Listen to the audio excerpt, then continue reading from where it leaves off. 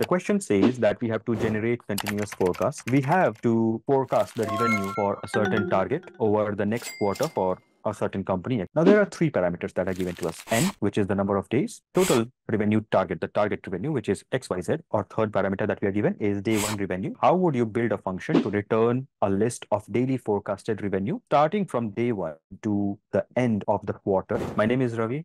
I'm currently a senior engineer at a MAANG company. I have worked across through a couple of MAANG companies, been at several positions related to software engineering, including core software engineering, data engineer, and several. That's essentially what we are going to do. Now, when you think about this question, I would say that this is a very good question as far as the coding round goes. For a data engineer, even for a data scientist, very well. This is a pretty good question to judge their coding skills, to judge their problem solving skills, their knowledge of data structures and algorithm, and very well applicable to the domain of data, to the data domain, to the actual work that they are supposed to. With all of that clarity, let's head directly over to the question. Think of it as a normal problem, as a mathematics problem, let's say, that we first have to take into account the parameters which are given to us. Well, we have this number of days. That's definitely a parameter. And we have a target that we have to meet. It's something like you are given that that's the end goal. This is the starting position. And you have X number of days or N number of days to complete that. How would your forecast look like essentially? We have to build a function which returns a list of daily forecasted revenue. So essentially, daily, what our revenue would look like. It will be a list. That's the expected output. Pay attention here. List of daily forecasted revenue. So the expected output is in the form of a list. That's what we have to return. So if you think about it, a very important note or a very important thing about the question, which is highlighted here, is that just expect that it will be continuous linear growth. There will not be like some days small, some days it falls short, some days it goes high. It will be a continuous linear growth. That's the assumption that we have to make. Practicality is slightly different, but in the domain, in the paradigm of this question, that's the assumption that we are making. So first, what we have to do, think about calculating the average daily growth. Now, when you think about it, what is the average daily growth which is required to reach that target? How you can do this is you can think about dividing the difference between the target revenue and the revenue on the number of days. Day one. What I'm trying to suggest, get the difference. Let me write it like this. The difference between target, and when I said difference is target minus the first day revenue. That will be the difference. So that's the total width that we have to achieve. And we have to divide this by number of days. And that will give you, what this will give you will be the average daily growth. Remember, we have to take an assumption. It's a continuous linear growth. Particular operation will give you the average daily growth. And now, once you have that average daily growth, what you have to do essentially, iterate through each of the days, like day one to day n number of days. That's what we are given. And we have to keep on adding the average daily growth. It should be a continuous addition. That means the day one revenue, and it will keep on adding the average daily growth. And remember, this average daily growth, we calculated it from this expression. So we will keep on adding this in a continuous fashion, in an iterative fashion, I would say. And we will put all of the results at each iteration, the value that we get, we will put that into a list. And that will be the list that we will return finally, because the expected answer is to return a list of daily forecasted revenue. That's the expectation. So that's the intuition behind this question. That's the algorithm that we utilize. If yet not clear to you, as I write the code, as I explain while writing the code, this will become pretty clear. So how this looks like is, first, as I said, we have to get this average daily growth. I will just use a relevant variable name. And this is also a very important factor in your interviews, that the variables that you use, try to use very relevant variable names. This definitely gives a good impression to the interviewer. It shows your standard programming practices, your best programming practices, your alignment towards the best programming practices. The average daily growth is what we have to first calculate. The pseudocode, I already provided it here. So we have to get the difference. So difference will be target minus this day one revenue. That's what we have. So difference minus day one revenue, that will give us the difference. We have to divide that. Usually what you will do is you will divide this by n, isn't it? I mean, we discussed this just now, that get the difference, divide that with the number of days. And what is the number of days given to us? Well, it's n. So what you would do is you will go and divide it by n. One very important thing that you have to note is you have to do a division by n minus 1. Why is that?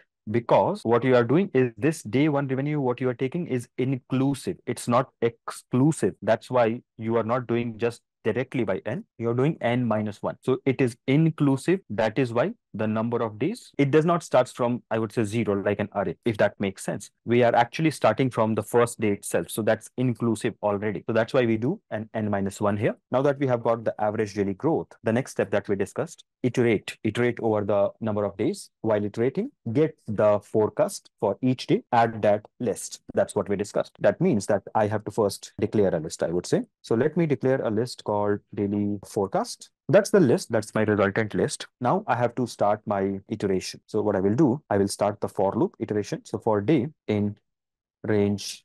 And as I said, again, the inclusiveness comes into picture here. I am starting from day one. So this should be one. All right. We are starting from day one. And remember, in Python, the for loop, the range function, I should say, second parameter in the range function, it's exclusive. So that's why in this case, n plus 1. So that's the for loop, or I would say the range over which we have to iterate. What do we have to do? Get particular value for each day, get the forecast for each day, I should say. So I would get that into another variable and I would call that forecasted revenue. And then what I would do is the day one revenue, what I have, I will add that the particular day and the average daily growth. That's what we have got here. So that particular day, so that will be counted by this day minus 1. Again, the inclusiveness feature, remember that the first day we have already accounted for. So this particular variable, that what we are getting is the particular day we are looking for. Okay, that particular day into the average daily growth. One thing which I didn't highlight earlier, it's not just simply adding that average daily growth, but it is getting that average daily growth for which particular day we are taking into account. So actually multiplying that with that particular day, the day one revenue, and then that particular day multiplied with the average daily growth. That's what we are getting. And this essentially will give us the entire forecast for that particular day. That's the crux. That's the core part of the algorithm. Make sure you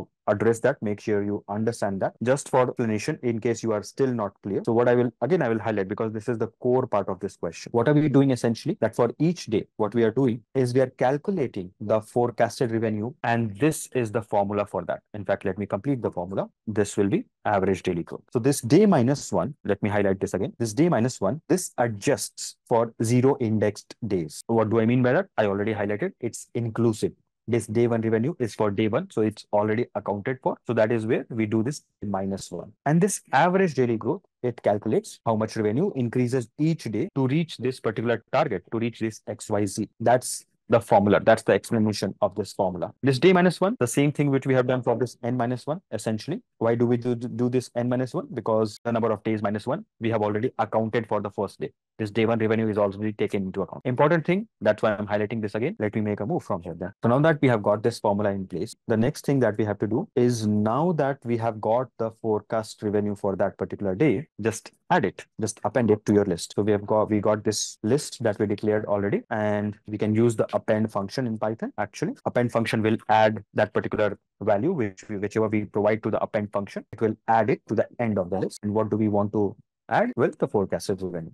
Great. This loop should take care of building our list, which essentially we have to return. This is the list which contains the daily forecasted revenue for each day starting from day one until the nth day, n plus 1, because the range function second parameter is exclusive. And finally, what we can do is we can return this daily forecast list that we have built. So this looks good to me. Just doing a quick sanity check. Everything looks good. I think before I run this, I will again apply some best programming practices. And what I will do, I will cover some edge conditions. And one of the edge conditions which I can clearly see is, hey, what if the number of days which is given to us is 0? In that case, we should be able to handle it. And I will say, hey, raise an exception, raise a value error. I will handle it. Again, a best programming practice, and pass on a relevant message that number of, let's say, I will say that number of days, n, actually the number of days n must be positive. That's what I will say. So I will say the number of 10 days must be positive. Fair enough. I think this is a good enough thing. The reason I'm doing this, by the way, is, well, in this case you are doing a division, and if we do not make sure we check this, it will result in a very bad exception with your program. Divide by 0 exception, which is pretty nasty. So all this looks good. Let's try to run our code. All test cases pass. Good work. This looks like it will work, but then I think I can see a particular difference here in the expected output and what my code produces. It passes for this one. Fair enough, but I think it might fail. Let me try to submit the solution. I see. Some test cases fail. I doubted that. So let me see exactly. And this is good. This is good that we are coming across errors, because then we can learn something out of this, right? Exactly the same problem that in here the value after this decimal was 0. That's why it did not create much of an issue. But in here, if you see, the value after the decimal is slightly like longer one, and this one is rounding it up actually. So the expected output is actually, it is rounding up the value after the decimal position to one digit after the decimal position. That's what it is rounding it off to. And my output, which is being produced, is like pretty long. It is taking the entire division, all the decimal digits which come as per the division result. Fair enough. I know how to handle this. And this is again a place where your Python knowledge, you can shine with your Python knowledge, a way to kind of flex your Python knowledge. So there is a function, and I know, because of the Python knowledge that I have gained, I know that there is a function which can take care of this, which can round off my results. Essentially, I have to just round off the results. This forecasted revenue which I have got, I can use a round function here. I can use a round function, and to that I will pass this forecasted revenue. I will ask it that round off to one digit after decimal point. That's the intention of what I'm trying to say. This should solve it. You can either, in fact, you can give the round function here itself, keeping the code clean, keeping it much readable. I will give it here. First, let me just test quickly by running this code. This should work. My code produces this. Fair enough. Okay. And this one is this. Okay. And now I will go ahead and submit my solution. Great. This one passes. And as expected, yeah, this my output also gets rounded off after up to one digit after decimal. So that's the entire code. That's how we can solve this question. It's a pretty good question. You could see it tested my algorithmic knowledge, the way I build up the logic, the way I explain the logic, and the way I think about problem solving. It tested my data structures knowledge. I was able to present an appropriate data structure, the list here, and I was able to kind of append my results to that. Finally, I got a chance to showcase my Python related knowledge. The best programming practices also I was able to showcase by taking care of edge conditions, utilizing some Python specific functions. That all sums up, or that all shows why this is a pretty good question. Test someone for who is applying for a data engineer position, a data scientist, very much for sure. Really good question to test your skills on problem solving, Python programs or coding practices. So this is a pretty well-rounded problem, and I am pretty sure that if you go through this, or if you practice these kind of questions, you will be very much equipped to face that coding round for whichever role you are applying for. In case you are interested to explore similar questions and get the best preparation out there for your data-related profiles that you will be applying for, check out interviewquery.com, which has loads of such questions, which have loads of such similar scenario, and I would say, other rounds also that you can explore, questions related to that and best preparation materials. Go ahead and explore interviewquery.com, and you will have the best preparation out there, what you can do for your upcoming interviews. That's all from my side. Here is me, Ravi, signing off. I'll see you in some other video.